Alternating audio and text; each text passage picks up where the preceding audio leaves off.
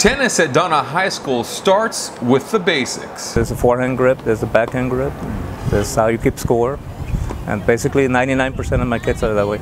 It got really frustrating in the beginning, but our coaches never gave up on us, and that's really something I admire about them.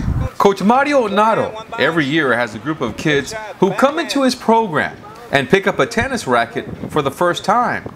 It's been that way for his entire 18 years at Donna High School. But these kids are different. They picked up the game quickly, and they just finished the fall season of team tennis ranked number 3 in District 35A. So I knew I was going to have a fairly strong boys team. I had a lot of them coming back. And on the girls side, I thought I was going to be weaker than what I turned out to be. And then 3 girls stepped in there, worked real hard. I was real happy with it, a little pleasant surprise. Leading the boys group are Leo Cerda and Roel Hernandez.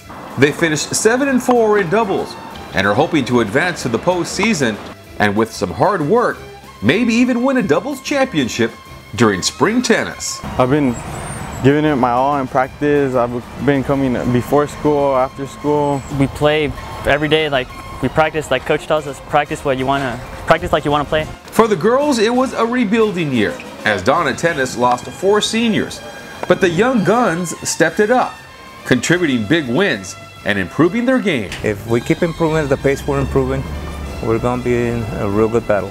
Oh, my coach, he says to come to practice, to give it all, and to play with a lot of heart. And with determination will get you far. So everyone gets along with each other. It's just really something it's a once-in-a-lifetime group that you're able to play with. It's a special group of kids for Nato, not only because they finished ranked so high, but the kids also make good grades and are well behaved in public, representing the school with a lot of class while out at tennis events. Coach Nato says he would be proud to have any one of them as his son or daughter. But I get more of a satisfaction when people that I don't know come up to me in restaurants and they say, "Are you the coach?" And I say, "Yes, ma'am," or "Yes, sir."